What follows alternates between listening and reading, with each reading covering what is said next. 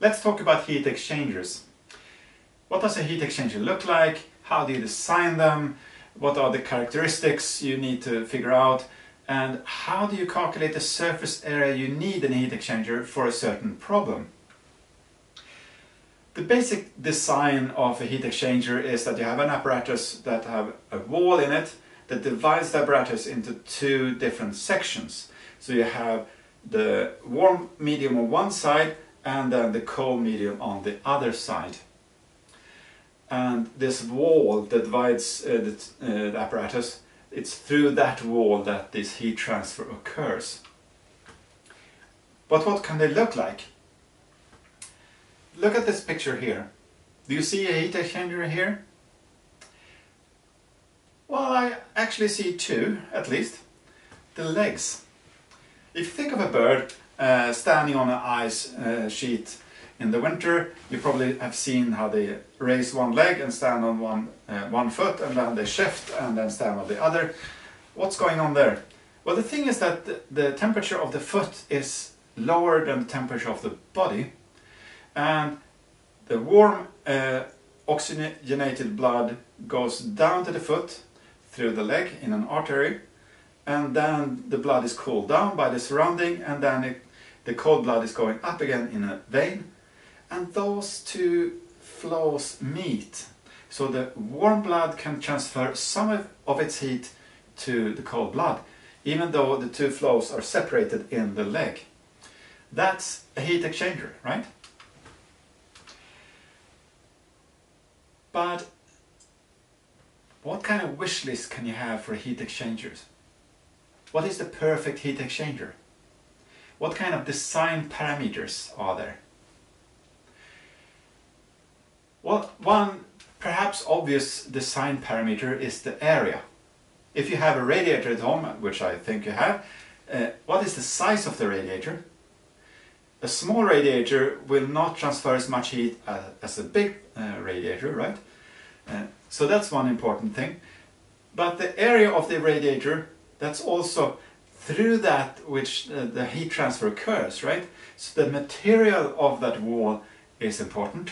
Things like the heat conductivity, the resistance to corrosion, the resistance to high pH values, the resistance to low pH values, the resistance to high pressure and high temperatures. And even the thickness is important here.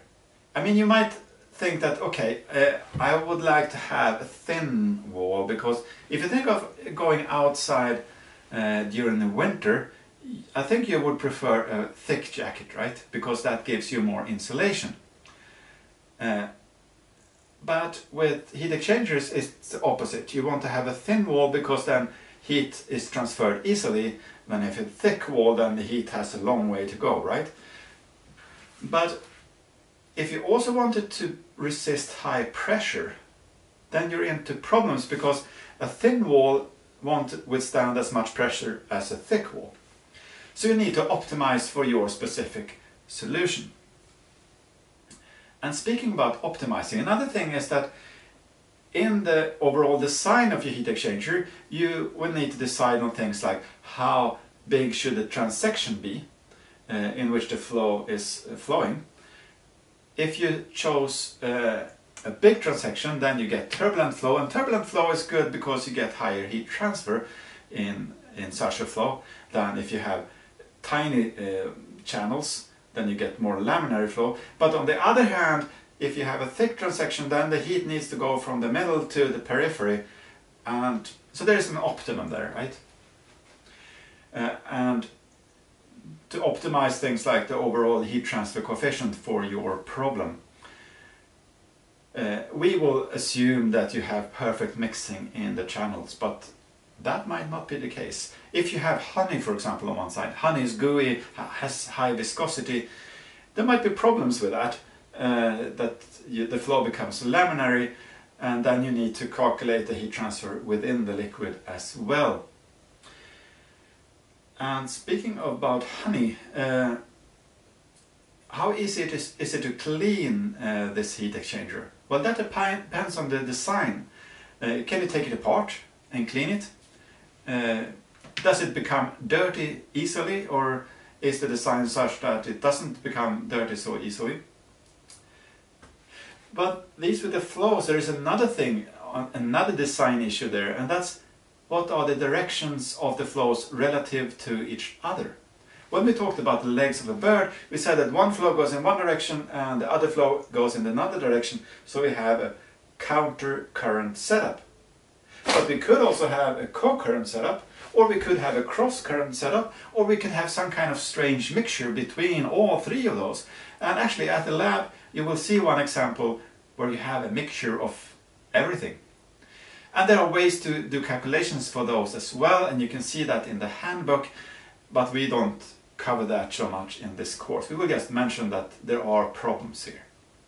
And speaking of heat transfer coefficients, I should say one thing as well, that we in our course will say that okay, we have one overall heat transfer coefficient, but that might not be the case. You might actually have different heat transfer coefficients along the heat exchanger, so that's a bit of a problem. Overall heat transfer coefficient is a very important parameter for calculating the surface area. But how do you do that? How do you calculate surface area? You need to make an energy balance. So the heat that goes from the hot medium goes through the wall and then into the cold medium. And we will assume that there are no heat losses, so all the energy goes from the hot medium to the cold. And you can describe the energy that goes through this wall as the overall heat transfer coefficient times the area times the temperature difference between the hot medium and the cold medium. But if we look at the heat exchanger and look at how the temperature change along the heat exchanger, it might look like this. So the hot medium is decreasing in temperature and the cold medium is increasing in temperature, but the difference between the two change along the heat exchanger. And note here that the four different temperature difference that you need to keep track of: the temperature difference in the hot medium and the temperature difference in the cold medium.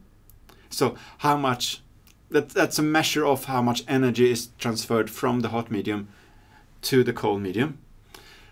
And then you have the temperature difference between the hot and the cold medium on one side and the temperature difference between the hot and the cold on the other side of the heat exchanger. And in the K times A times delta T equation, it's the temperature difference between the two media that we need to have. But it might change along the heat exchanger. So how do you deal with that? Well, if you have a situation where you have essentially constant heat capacities on both sides, they might not be the same, it doesn't have to be the same fluxes on either side, but if they are reasonably constant heat capacities on both sides, then one can derive a logarithmic mean temperature. And that looks like this. So it's delta T2 minus delta T1 divided by the natural logarithm of the delta T2 divided by delta T1. And due to the logarithmic laws, you can actually rewrite this as delta T1 minus delta T2 divided by the natural logarithm of delta T1 divided by delta T2. We talked about co-current and counter-current setup, and I said that co-current is not as good as counter-current usually.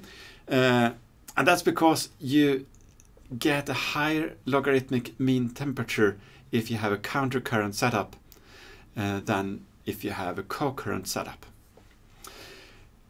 Why is that? Well, consider these two situations. In both cases we have a hot medium that goes in at 220 degrees and goes out at 120 degrees, so it loses 100 degrees Celsius. And there's a cold medium that enters at 20 degrees and exits at 90 degrees. What is the logarithmic mean temperature in these two cases? Try to calculate that. Pause here and try to calculate it. Well, in the co-current setup, we have a large delta T1. So it's 220 minus 20, so we have 200 degrees. But delta T2 is much smaller, 120 minus 90 is only 30. And the logarithmic mean temperature then becomes 200 minus 30 divided by the natural logarithm of 200 divided by 30, and we get 89.6. If you take the same values for the countercurrent setup, you instead get 130, so not as much as 200 on one side, but you get 100 on the other side. And if you take the logarithmic mean temperature of that, you get 114 degrees. So the countercurrent setup is much better. You can also think of what is the limit. If I have an infinitely large heat exchanger, how far can I get? If I have a co-current setup, how much can I heat the cold medium? Well, you see delta T2 decreases the longer heat exchanger you have. And the limit is when delta T2 is 0. So the hot medium has the same temperature as the cold, the outgoing hot medium. But in the countercurrent setup, if you have an infinitely long heat exchanger, what happens is that you can actually take the cold medium all the way up to 220 degrees. You need an infinitely large area, right? But the limit is much, much higher than in the co-current setup. So that's also a reason why countercurrent setup is better in most cases. Note that if we have phase changes on both sides, we typically don't have a varying temperature difference. I mean, if you condense something, you condense something at the specific temperature if you have the same pressure all over.